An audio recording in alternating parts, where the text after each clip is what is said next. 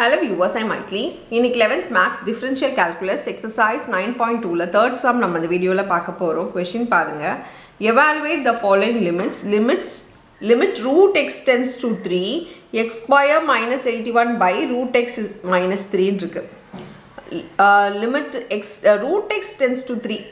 இங்க root x இருக்கு but மேல root x இல்ல கீழ root x இருக்க மாதிரி மேலயும் நம்ம root x அத மாத்திக்கணும். அது எப்படி மாத்த முடியும் அப்படினு பாத்தீங்கன்னா limit root x tends to 3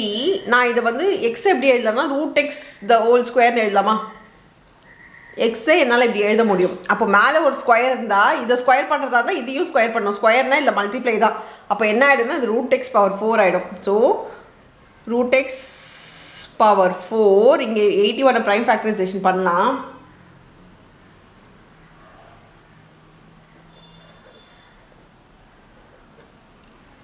இதுவும் 3 power 4 னு வருது so minus 3 power 4 by root x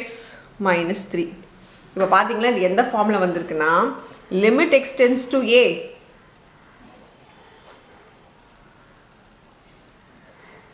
x power n minus a power n by x minus a is equal to n a power n minus 1 ன்ற formula இது இருக்கு by பாத்தீங்கன்னா அதோட value power இல்லாம வந்திருக்கு சோ இப்போ நம்ம n க்கு பதில் இங்க இருக்க number 4 so this is equal to 4 a க்கு பதில் இருக்குது 3 n minus 1 னா 4 minus 1 3 ஆயிடும் இப்போ இது 4 into 27 which is equal to 108 so இதோட ஆன்சர் பாத்தீங்கன்னா 108 னு வருது அவ்வளவுதான் இந்த sum thank you